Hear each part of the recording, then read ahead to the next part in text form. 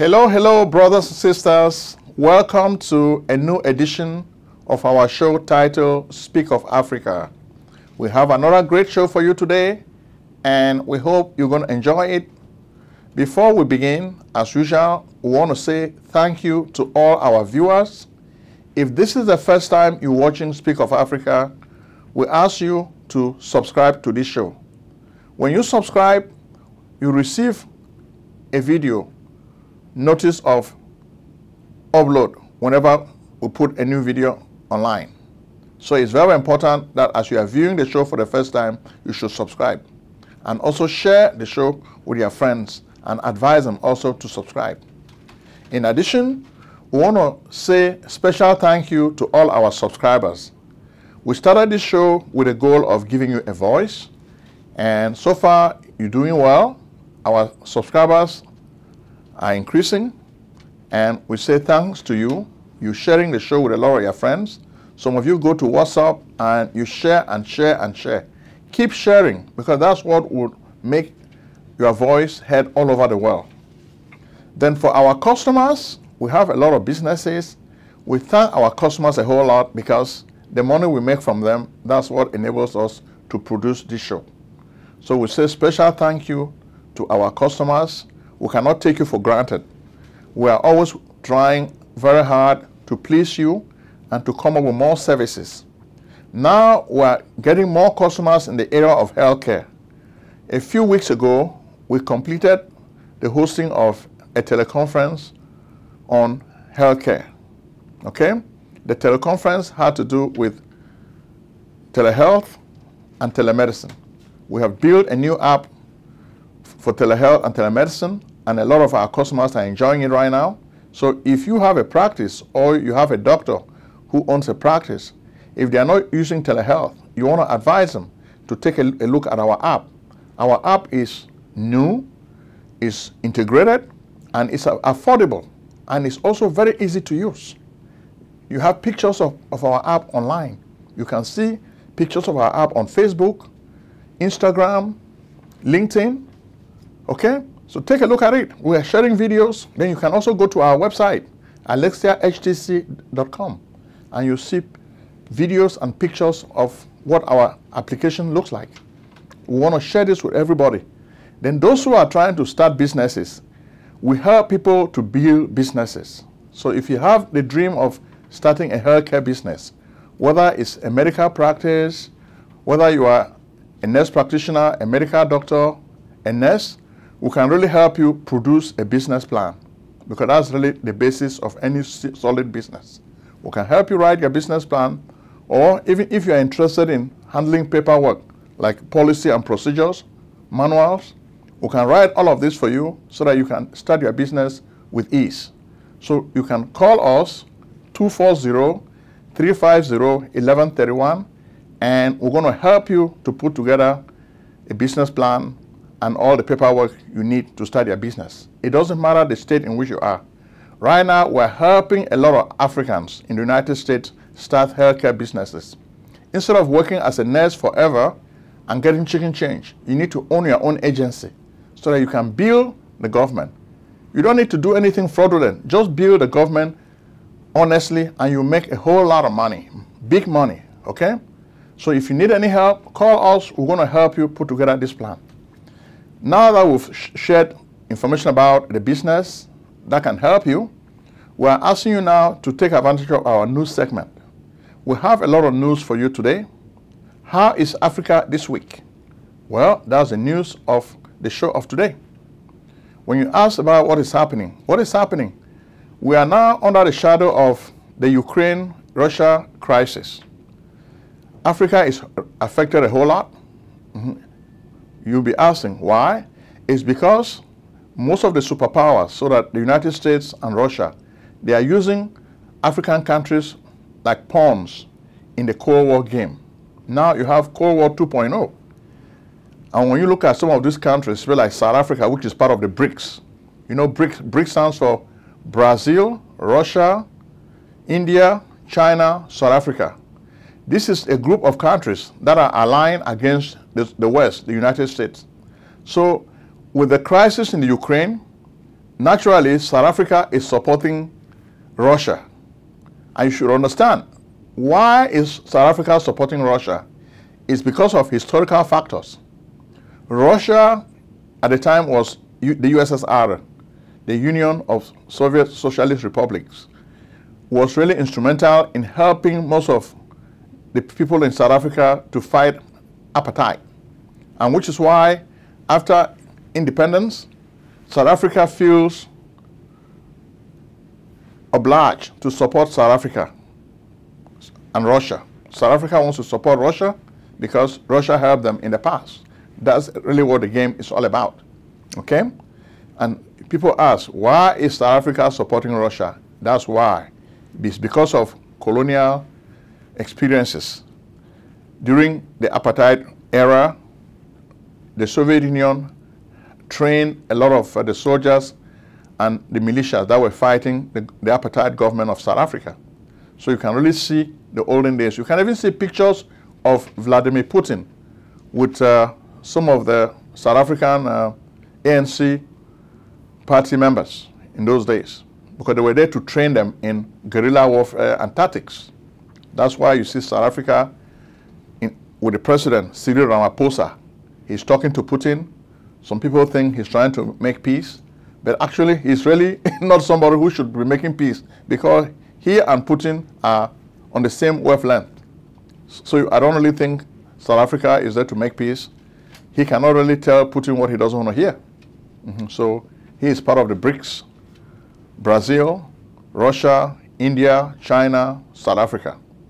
So this is a counterpoint against the United States, the leader of the free world.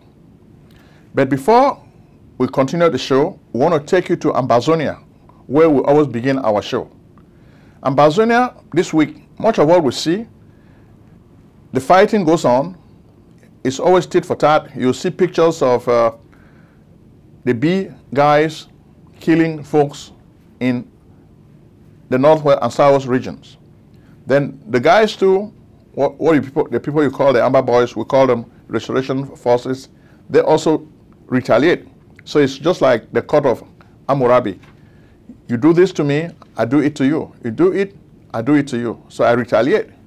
So retaliation is just the name of the game. So how long is this going to continue? The national dialogue organized by President Paul Biya was just a farce. It was not really serious. We think you're going to see a serious national dialogue in the case of Chad. Chad has its people, the ruling junta, and the people they call the rebels have a meeting in Doha, Qatar, to try to organize a peace conference. But before that, the ruling junta in Chad had already allowed the members of the rebel groups to have an amnesty. So why can Mr. Biya in La République du Cameroon not declare a ceasefire in Ambazonia and grant amnesty to all the parties? Because this is what happens in a country if you really need genuine dialogue. You can see also in La République du Cameroon, a lot of the teachers are also protesting. Interestingly, the government of Paul Biya has tried to meet them halfway to try to talk to them and pay them money. By contrast, you don't really see what happened in Ambazonia. When the teachers were protesting in Ambazonia, the Biya government sent these B elements to come and beat them. When lawyers went out to protest, the Biya government sent these soldiers to come and beat them. So you can see already that the Biya government treats the Francophones as first-class citizens and the Anglophones as second-class citizens. So this is really not fair, but that's what you can see on the ground. When the Francophones protest, the Biya government does not send the military to run and kill them. By contrast, when the Anglophones are protesting, the Biya government sends the military to kill them. So you can already see that this is a tale of two citizens. The first-class citizens and second-class citizens. The Anglophones are second-class citizens, while the Francophones are first-class citizens. So the story is threadbare. We lay it in front of you, threadbare. Okay? The next, we're going to show you a video in La République du Cameroon. These are people who are dispossessed. Their houses are destroyed, they are burned, and you can see caterpillars destroying all these homes. You see a very large living area in Douala broken into pieces, and you see the people wailing. This government does not even understand what we call eminent domain. In the civilized world, when the government wants to use your property, they try to compensate you adequately. In the case of La République du Cameroon, you see the people left to their own devices. They are thrown in the streets. Women with children have nowhere to go. We can share the video with you, and you can see what is happening to these people.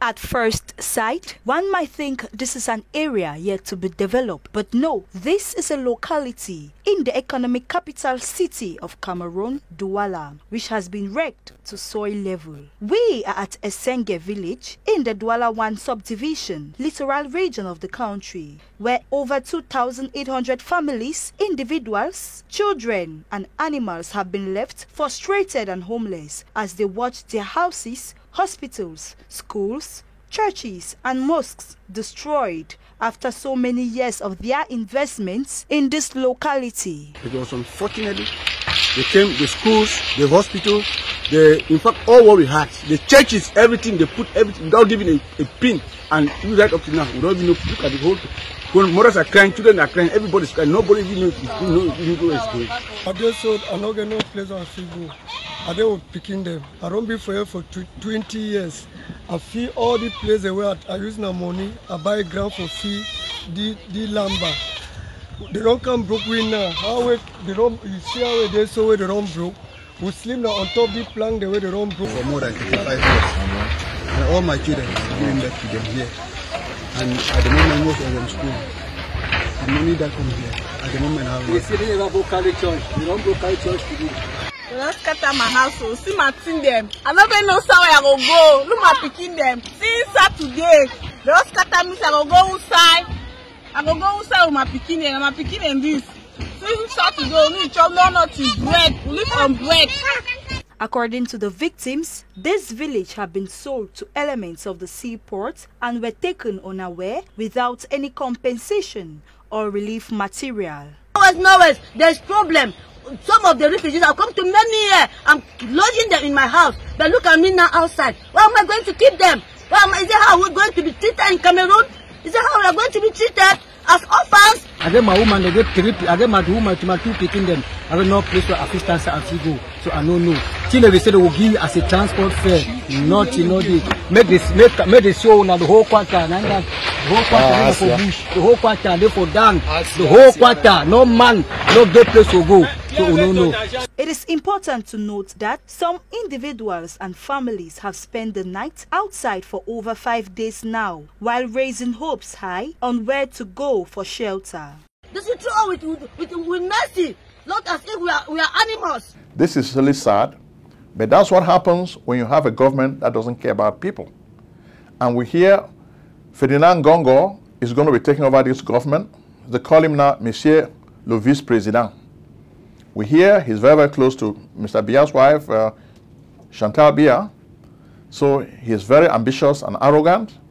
So what are we going to have in a new leader? Because that's the question a lot of the people in Ambazonia are asking. When Ferdinand Gongo becomes president, what is going to happen? Well, he's a hardliner, and he is the proponent of the killing of Anglophones. So we think there will be more killing of Anglophones if Ferdinand Gongo takes over as president. So the people of Ambazonia need to wake up and understand what is going to happen. Ferdinand Gongo is not going to be their friend. He's going to continue the war, and the soldiers are going to be on the street killing more and more Anglophones. So we just want Anglophones to be aware of this. If they can do this, then they will really be ready. Then, of course, with the Ambazonians, a lot of them are fleeing the alarms and going abroad. So you have a lot of migrants. In fact, we see some migrants stranded in Europe, in Cyprus, and all those other areas. They're trying to cross because they're looking for greener pastures. Some of them are on video at an airport complaining the way they are stranded, and they are telling people that, please, If you are in Cameroon dreaming of traveling abroad in search of a better life, think again, because things are not that pretty. You're going to get stranded like us. Take a minute and watch the video and tell me what you think. My brothers and sisters, people go southwest, people go northwest, and they turn up a pity so. From here we don't see all the people so. Don't send them back because they don't make donkey. They don't come for here, we no day. They want to enter for, they can to go for Cyprus. We no day. You have the talk so I don't for here today, we no day. You say I don't stand. I don't spend 2,400,000. I don't enter people in job. I don't come and don't send me back. They don't lock people. Them people don't carry people can't live for Turkey. I don't be for Turkey for 1 week, 2 days. Listen, one I not be said tomorrow. They not be tell una. They only can give you sandwich with one can drink every day. That kind of chop. If he flop you, who no. Gives you chop for corn? No, if he flop. If he go, see how to flop. See how see them for the other side. See. Men man no talk say they no be tell you. Una be very, very careful. That people are there for oversight. Na bad people than that. Thank you for watching the video of the Cameroonians who are stranded abroad. Next, we're going to take you to Burkina Faso. Over 11 people were killed in a minefield attack. Why? We've told you that Africa is rich. In fact, the book that we want you to read this week is titled, it's a book by Martin Meredith, okay? It's titled The Fortunes of Africa, a 5,000-year history of greed, wealth, and endeavor. Martin Meredith is a really fine writer. When you read his book, he stresses the thesis that we've always told you, that Africa is a rich continent. The countries in Africa are rich, but because they are divided into small nation states, they find it difficult to survive on the world stage, where there are dominant forces like the United States, China. They cannot hold a candle. So Martin Meredith's book is a book that is very voluminous. It takes you through the panorama of African history from the days of the pharaohs. Look at what is happening. You see the players. When they talk of wealth, Africa has wealth. In fact, that's why we took the title of our show from a Shakespearean play titled King Henry IV, where the character Pistol speaks of Africa, of golden joys. Africa was known like a land of gold. These guys came and stole minerals. The lure of minerals, that's what brought most of the Europeans to Africa in search of all these natural resources. And of course, you had big-time players like Cecil Rhodes and King Leopold of Belgium. So these are two of the biggest characters. In fact, Cecil Rhodes is like a colossus. You see him striding from Cape Town to Cairo on the map of Africa. He strides it like a colossus, okay? So these are big-time characters. So this book really tells you the way Africa is rich, but you have a lot of greedy personalities. Some of them are dictators. So it's a really good read. I know it's very, very voluminous, but you can take your time and just read the book in bits. We're going to share the book with you because you see exactly that there's wealth in Africa. Same thing in Ambazonia. There's a lot of wealth. And this is what is driving the genocide in this part of the country.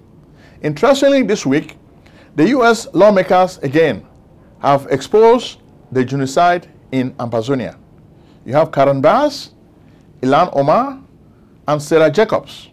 These three U.S. congressmen have been shedding light on the genocide in Ambazonia. So the world now is focusing on Ukraine. But they forget that people have been killed in Ambazonia now for over 5 years. And of course, the people in Ambazonia are wising up. They are attacking their sponsors in the diaspora, the people they call the warlords. People where they concentrate for diaspora go fuck una without condom. Now kill us. When they try me, you go kill the one, you deny. They go use money for kill you too, for replace you. And they talk because I be case study and know all the diaspora people. Diaspora, where they cause confusion. Una mami pima. Na me talk. I say una mami pima once more. You have a picture of some of the warlords, the people they believe have been benefiting from the Ambazonia revolution. These are people who just want to make money, but they don't really believe in helping their people on the ground. So they are just like profiting from the war. You see their pictures here too. So from here now, we say Burkina Faso will continue having strife because there are minerals and people don't really know who killed these 11 personalities in cold blood. We suspect it's just a conflict between the jihadis and the government. Even though Damiba is the new leader in Burkina Faso, there is still chaos in that part of the world because people are still fighting for resources. So Africa is wealthy and the people are fighting for this wealth, according to Martin Meredith in his book. Okay? This is a very good read. It's very voluminous, but we'll ask you, take your time to read this book bit by bit. Of course, Central African Republic is also in the news.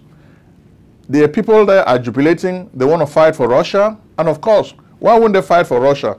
Russia is liberating them from the clutches of France. France has been stealing their resources forever. Now they've just replaced an old master with a new master who is also stealing their resources.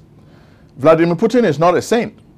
He sends his Wagner group to come there, and much of what they are looking for are minerals. They give Assange Touadera protection. In return, he gives them the resources of his country. And that's the calamity of Africa. Africa is rich, but you have foolish leaders who care only about their self-interest. They don't care about the interests of the people or the country. They sell the country because they want to stay in power. And that's the tragedy of Africa. We like what is happening in Chad. At least the military junta is not really a good government, but we like the fact that Mohamed Déby Itno has decided to sue for peace with the people he called rebels. These are his brothers and sisters. He's organizing a peace conference. He has already decided to provide amnesty for all the people who committed any crimes. So this is a peaceful sign and a positive sign. Why can this not happen in other countries? We are challenging La République du Cameroon to do the same. Instead of talking about fake dialogue, let them do what Chad is doing now. They are sponsoring this conference in Qatar, Doha, Qatar, okay, which is a country in the Middle East. If the African Union were a powerful force, they would have been the ones to host this peace conference. But the African Union is weak. It's a useless organization. It cannot really do that, okay?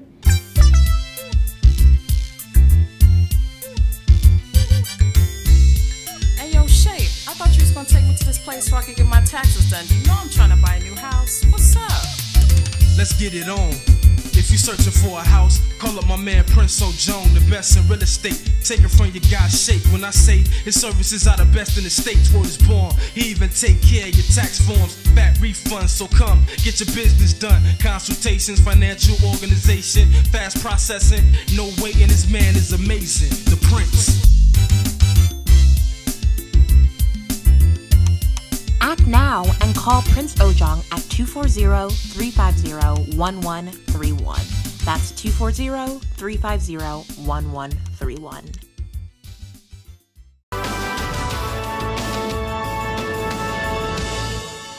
So from Chad now, we go to Ethiopia. Yes, now we're going to take you to Ethiopia. The Ethiopian story is a viral video which shows the forces of Abiy Ahmed burning a guy in Tigray alive. This is a very, very sad video. We're not going to show you the video. We'll have the video. We're not going to show it to you because we think it's very, very sad.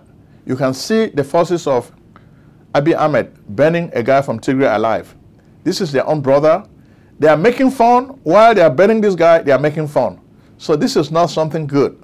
They are making fun of the guy and they are burning him alive. While the guy is dying, they are enjoying the spots. So we don't think this is something positive. We think this is really a negative thing to do to a brother.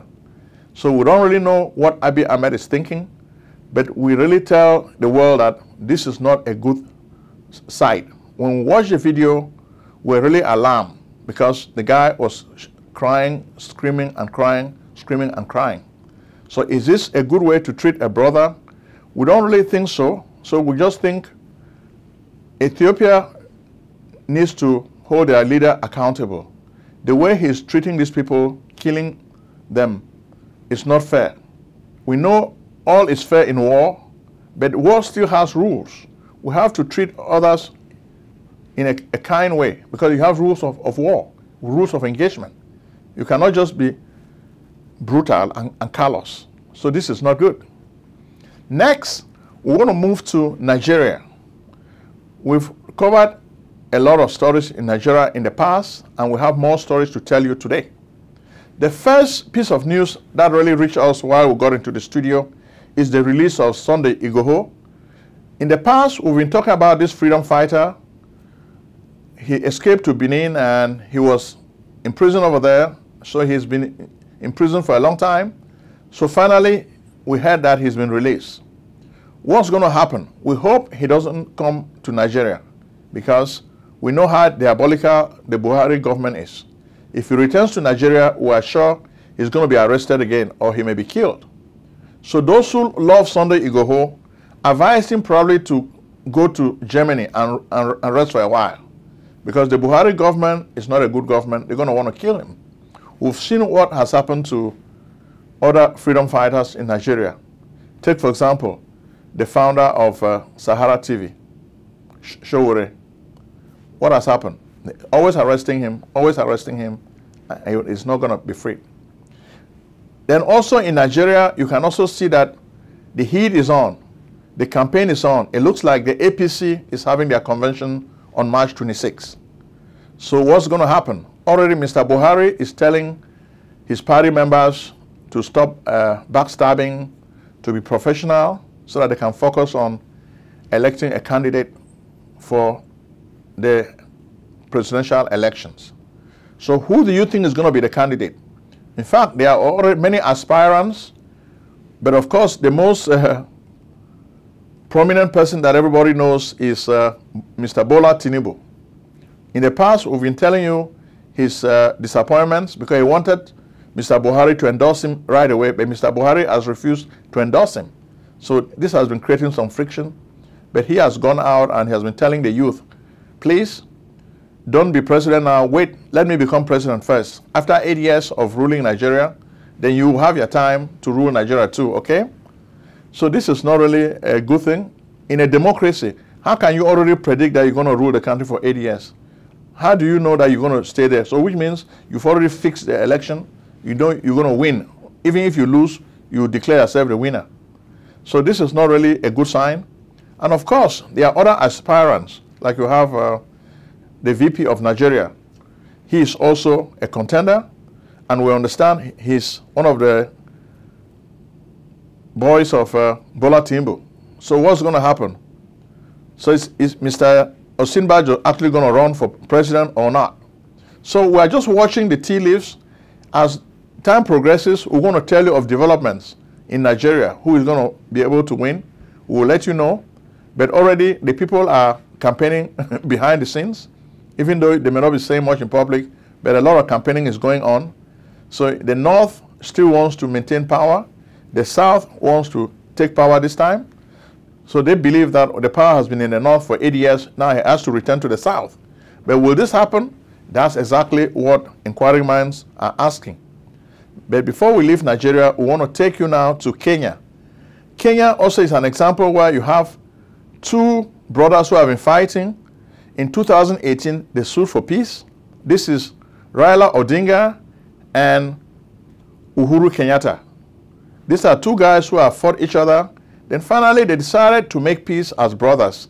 Their supporters could not really believe it. They made peace, and now they are working together as brothers in unity, in unison. Uhuru Kenyatta is supporting Raila Odinga for president.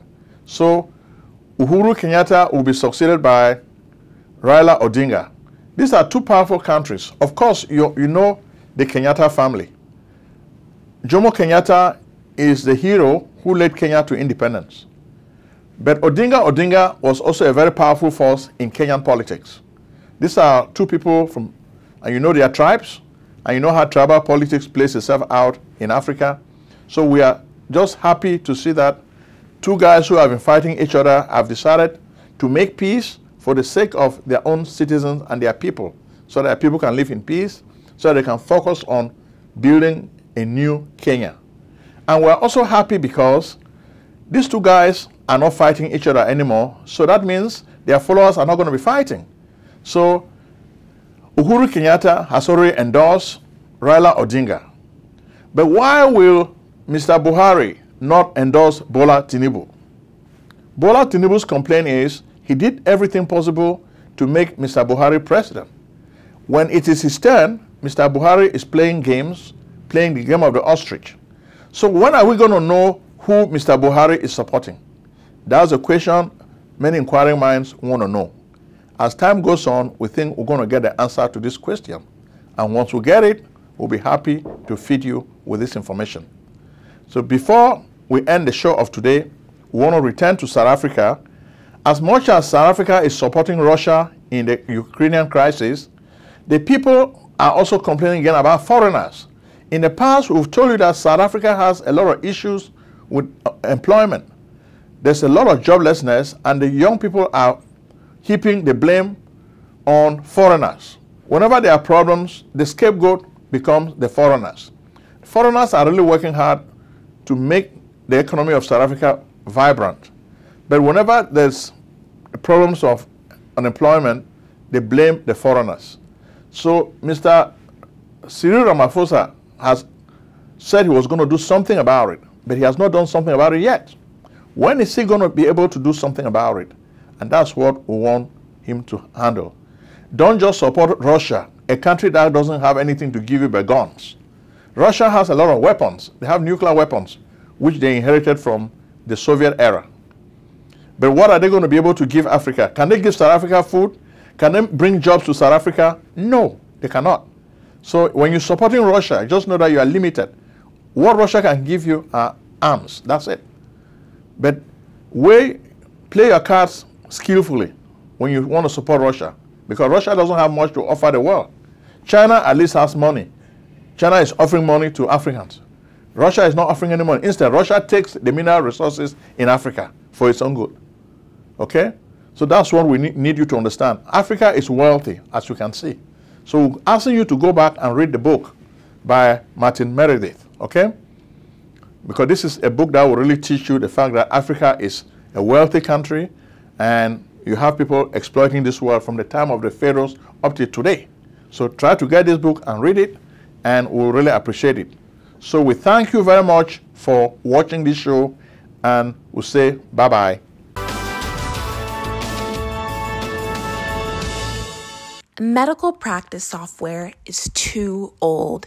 Indeed, all the programs are built on MUMPS, technology of the 1950s, and the programs cost too much money. Epic and Cerner cost billions of dollars.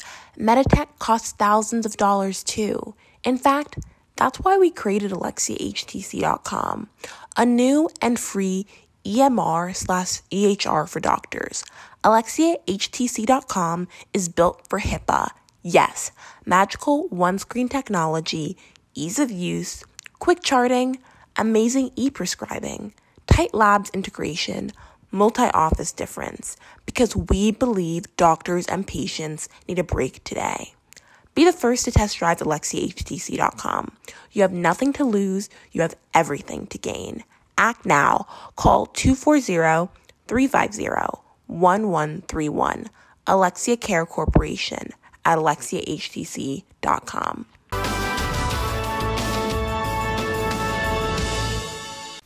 Selling a service or a product? Need buyers? Use the African Nation TV as a channel to reach many viewers. Act now and call Prince Ojong at 240-350-1131. That's 240-350-1131. Act today.